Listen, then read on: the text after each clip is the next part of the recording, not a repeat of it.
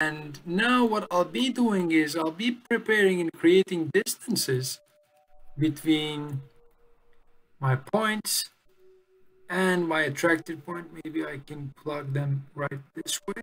And if I grab a panel here, what I'll be seeing is basically some values. So we can round these values, okay?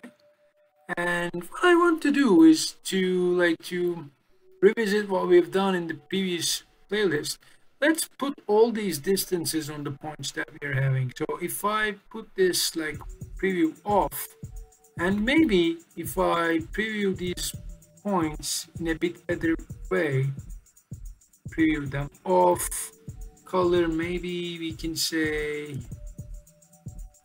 I don't know, what we can say is, we can say, create a swatch here. We can say this time black, size is 100, because we want to differentiate the distance between, maybe it's too small, differentiate the size between our attractor and the random point, right? So if we are also group this, just to make sure, group this, okay, and what we see is some value. So if I grab a panel now, I probably get rid of all the decimals, which might be a good thing. But let's put all this information underneath all these points. So how I can create that? What I will be doing is I'll grab a tag 3D, as you remember, and tag 3D is going to be put on to this locations. I mean, obviously XY, but this time it directly takes these points as an input for the XY planes.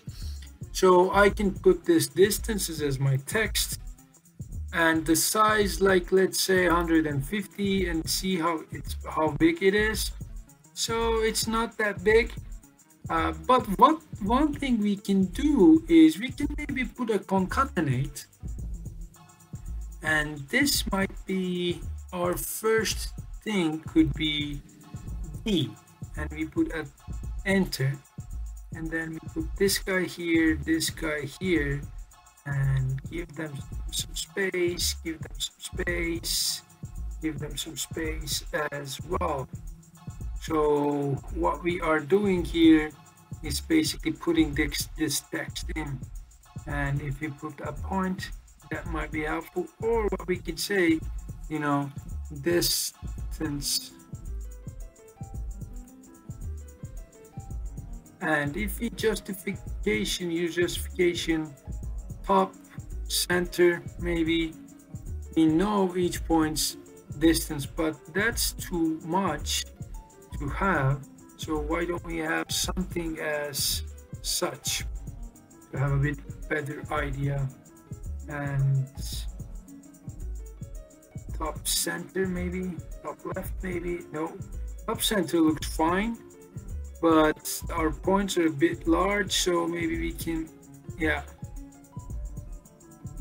have them as such. And or if you don't want this, you can just put the text here. Okay, it's completely up to you. We can put a swatch, and maybe we can just write these values in, well, like really red, you know.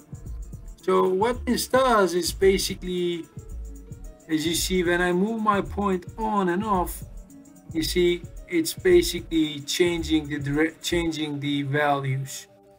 So